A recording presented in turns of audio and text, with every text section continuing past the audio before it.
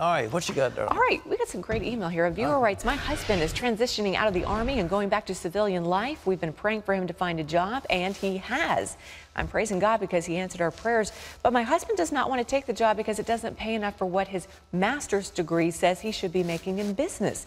Should he humble himself, take the job, and hope God might open another door down the road?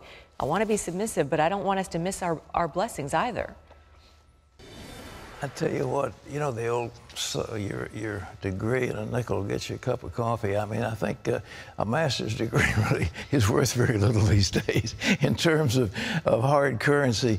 Jobs are hard to come by, and if he's got a good job lined up and possibly he's got a pension from his military service, I tell you, I'd take it and then begin to work up and get some skill. I don't know what skill he's got, but, quote, master's degree doesn't give you the skill necessarily you need. It's a nice thing to have in some fields, and we give master's degrees, I say 23 of them in region.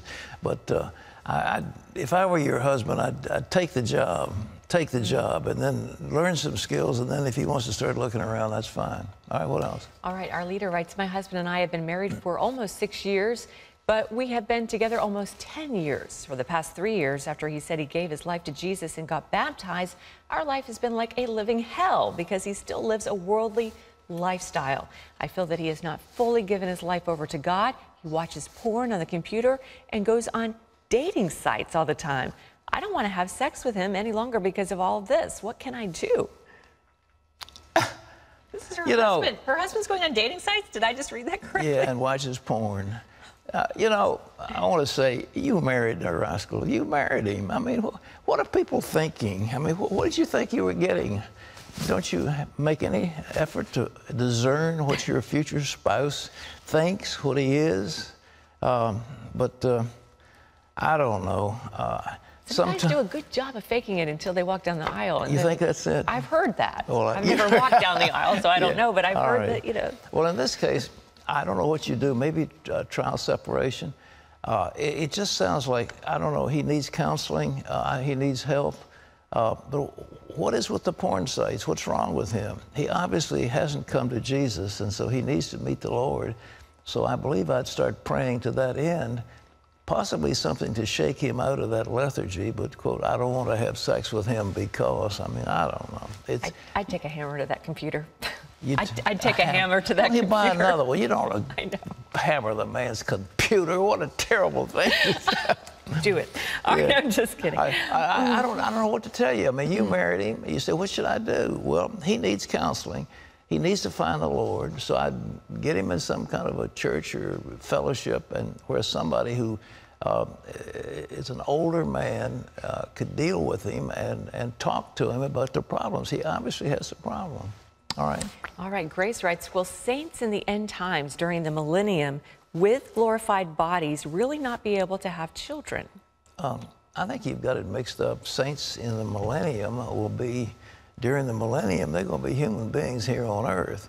The people in heaven, Jesus said, those at the resurrection are like the angels. They neither marry nor are given in marriage. You don't have sex. Angels don't have sex. Because they live forever, so they don't reproduce themselves. Right. That's heaven. Millennium, life on earth of peace and joy. Human beings, yes, in a millennium, if it's the way some people think it is, then they'll be married, they'll be human beings, they'll be living normal lives on earth with some peace. That's the way it'll be. In heaven, no marriage, no children, no sex. All right, Jade writes, I've never been baptized, and my two friends from different churches both believe if I'm not baptized before Jesus returns, I'll not only go to hell, but be put into the lake of fire. One friend says I should be baptized in Jesus' name and speak in tongues to prove I've been filled with the Holy Spirit. The other says it needs to be in the name of the Father, Son, and Holy Ghost. Who's right? And will I really never see heaven if I'm not baptized? I tell you what, when I baptize people, I baptize you in the name of the Father, Son, and the Holy Spirit in Jesus' name. I take care of all of it. So, you know, I just, so you don't have to worry. I think we've got some super fundamentalist Pentecostals who watch this show, and you're taught some super fundamentalist things that aren't biblical. They just aren't biblical. All that stuff about you going to hell if you don't get baptized. If you don't get baptized with a special formula, you're going to hell. No way. That's not what the Lord says. It is faith in Jesus Christ, a spiritual transaction that takes place, and that's it. And then from then on out, if you have given your heart to Him, you live for Him. I mean, that's what it is. You walk with Him. As we walk in the light, as He is the light, we have fellowship with one another, and the blood of Jesus Christ, His Son, continuously cleanses us from sin. That's what the Bible says. All right. Amen. Okay. All right. Ronald writes, I put 10% of my income into the offering plate at church. I'm very faithful about that, so it upsets me when I see someone panhandling or begging, and I get grief for passing them by. I gave to God at my church. Isn't that enough?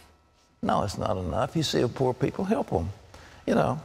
Listen, God will bless you. You call it tithes and offerings, and you give tithes, and then these are offerings, and you see a poor person, give them, it'll be given unto you. Give to those who ask of you, and so forth. But I tell you what, if you see some bum out on the street who's a professional beggar, you know how to frustrate his intention. He says, would you give me some money for food? Yes, here's an automat across the street. Let's go over there and I'll buy you some lunch. He doesn't want lunch. He wants money to get some booze.